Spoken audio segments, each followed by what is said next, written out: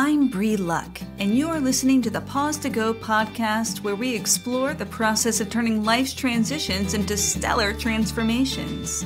You can expect interviews with experts, straight talk with remarkable humans, and conversations about making the most of every phase of life. Because when we approach life's stickiest spots with curiosity, support, and a little bit of inspiration, anything is possible. So whether you're on your way to work or settling in with your favorite beverage, together we can pause to go. As a solopreneur, I really like the flexibility to work from pretty much anywhere, so I'm happy to head down to Code-Based Co-working, where I can enjoy the company of others while I tackle my to-do list. Also, they have a state-of-the-art, consumer-friendly podcasting studio that is frankly my home away from home. So head over to Code-Based Co-working, check it out, and when you do, tell them that Bree sent you. Why does time fly when we are having fun? When I was a little girl, my mother worked for Tweetsie Railroad. It was a small amusement park, and it's nestled between the college town of Boone and the ragged mountain vistas of Blowing Rock in the mountains of North Carolina. Tweetsie Railroad was my second favorite place in the world. My first favorite place in the world was the Land of Oz, but we'll talk about that another day. It was a close second, Tweetsie Railroad. And the reason is that the park featured a Wild West theme that was immensely popular when it opened in 1957. Westerns were popular then, and so the idea was that Tweetsie, the theme park, was set up like an old town in the Wild West. And when my mom worked there, which was in the mid-70s, a ride on the locomotive featured a stop at the saloon, a bank robbery from a couple of bandits, who, as I recall, got on the train and scared the living daylights out of most of the kids there, and the glorious, indelible, smoky smell of a real live steam engine. There's even a cowboy celebrity who I loved who would drop in from time to time, Fred Kirby, the singing cowboy who entertained the children of North Carolina on Charlotte's WBTV, and he might as well have been the Pope to me. I had a VIP pass to Tweetsie, and when I think of that time, really some of the best memories of my childhood were there. I can still hear that whistle of the engine. I mean, truly, my mom had the best job of any mom I knew. This month, I have been able to relive those memories, sort of, as I've been volunteering as a train conductor for the Holly Trolley Holiday Train on the downtown pedestrian mall in Charlottesville, Virginia, where I live.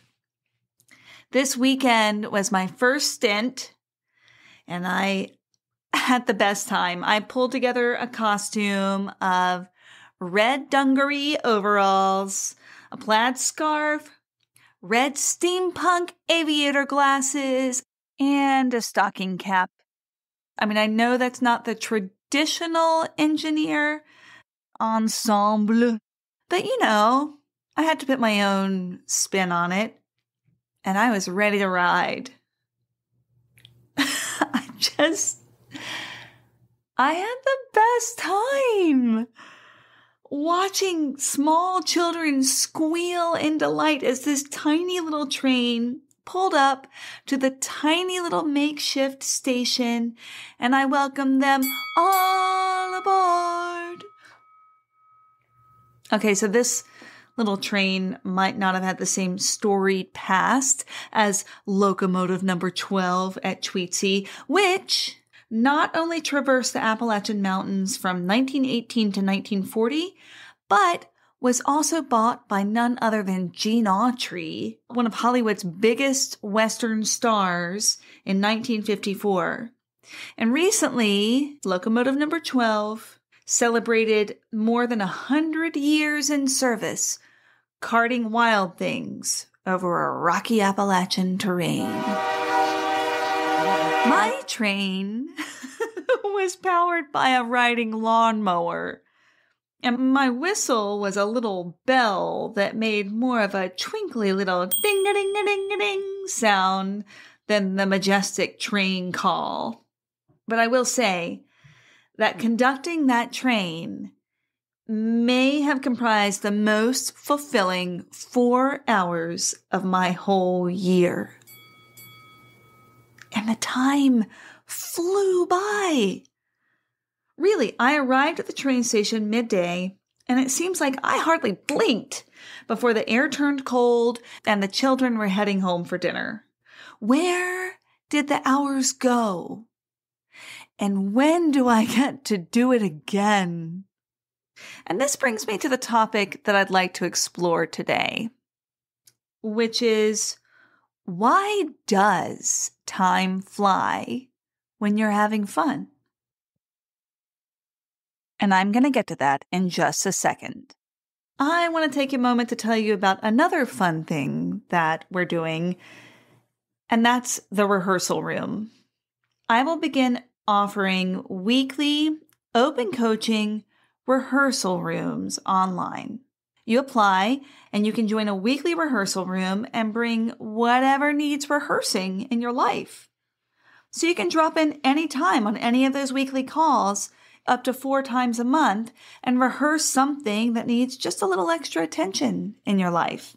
That can be a difficult conversation, that can be a board meeting presentation, or your upcoming TED Talk, or an audition piece that you're working on. Or maybe you just want to share an idea out loud and see how people respond to it. Maybe you have an elevator pitch that you want to rehearse. It can be anything. I know how important creative communities have been to me in my life, and I wanted to find a way for us to make them together no matter where we are in the world. And, rehearse. Rehearse for life. You can go check it out and find out more information at thelovelyunbecoming.com. That's my website. It's the first thing up there. It says the rehearsal room. I can't wait to rehearse with you. And now back to why time flies when you're having fun. It turns out that this has to do with the human brain and how our internal clocks work. Because unlike a mechanical clock, our timekeeping ability isn't limited to one mechanism, but is shaped by all sorts of processes. So there's this guy, Joe Payton. He's a neuroscientist in Portugal, and he says that there are probably a multitude of subjective timing mechanisms in the brain that are influenced by neurochemicals like dopamine and adrenaline, our old friends. So there's a concept called the dopamine clock hypothesis, and it holds that increased dopamine released into the system speeds up an animal's subjective sense of time, or its internal clock. And we're animals, so that works for us too. But let's talk about first rodents. So when rodents are treated with amphetamine, which enhances dopamine release, they respond earlier to test cues than when they are tested without the drug. They move more quickly and respond in less time.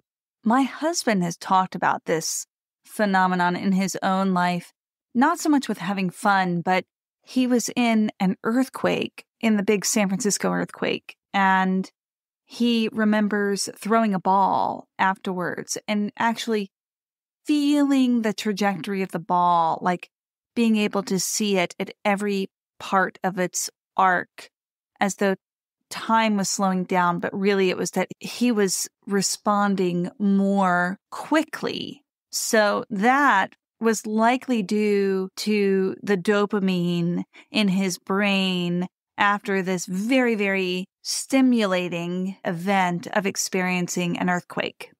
So, Jeff, I apologize for comparing your ball-throwing response times to the response times of lab rats, but there we have it. Now, if you really think about this, it seems a little counterintuitive. If our dopamine-up perception of time feels faster than the actual time itself, shouldn't time intervals actually seem slower? In this case, shouldn't time actually crawl when we're having fun? But according to Peyton, there's an answer for this too, and it revolves around attention. You see, when an experience feels good, attention to time is reduced, so that intervals of passing time actually seem shorter than they are. In fact, you don't even have to be having fun for the minutes to slip away. You really just have to be deeply engaged in your activity. So when you're not having fun, but you want time to pass more quickly, one strategy might be to increase your focus on the activity by limiting distractions. It may not be as fun as driving a train, but time will still fly all the same.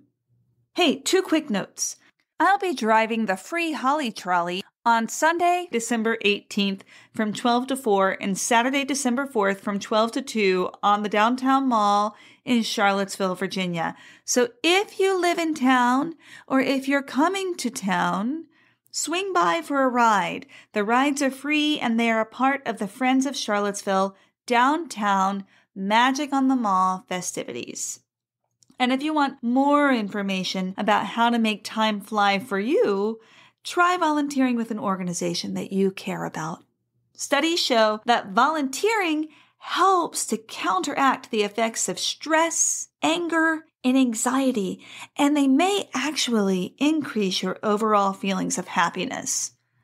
I mean, that's like double good. That's double awesomeness. So whether you're answering calls for a great organization that you care about or reading books to children at your local library, try making a little magic in your community. Hey, you know what I'm loving? I'm loving SpeakPipe memos. So I got this SpeakPipe memo last week. Bree and Ann Hodnett. Wow.